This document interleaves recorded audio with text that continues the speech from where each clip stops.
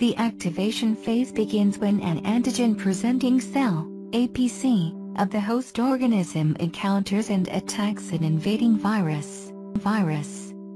Meanwhile, other viruses look for nearby cells, such as epithelial cells, to infect. A lysosome containing digestive enzymes combines with the phagosome to process the antigens. The processed antigens combine with the MHC class II proteins and are presented on the surface of the APC.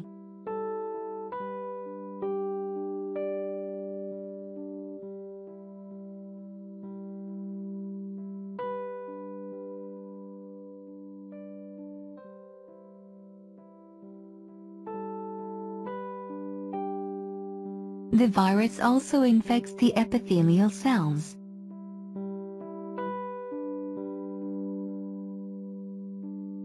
Within the infected epithelial cell, the virus is processed, attached to an MHC class A protein and is presented on the cell surface.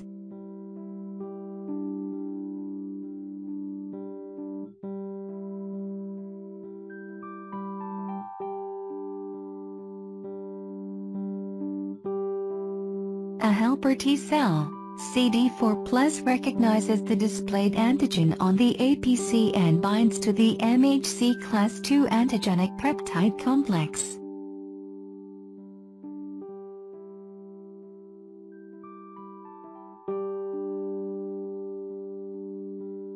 The activated helper T cell releases chemical messengers such as cytokine IL-2 and gamma interferon, IFNY.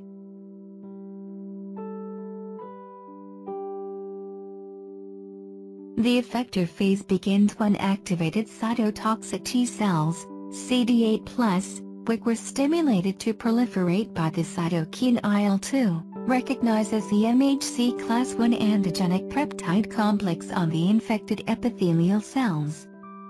Cytokines also attract killer T cells to the site of infection.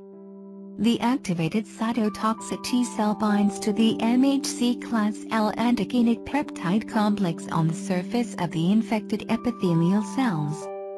The binding causes the cytotoxic T cell to release a potent chemical called perforin. Perforin perforates the cell membrane of the infected cells, causing the cells to lyse, burst, and die.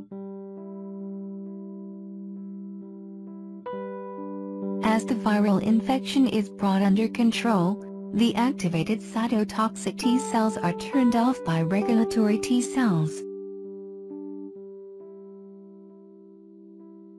Memory T cells remain behind to respond quickly if the same virus attacks again.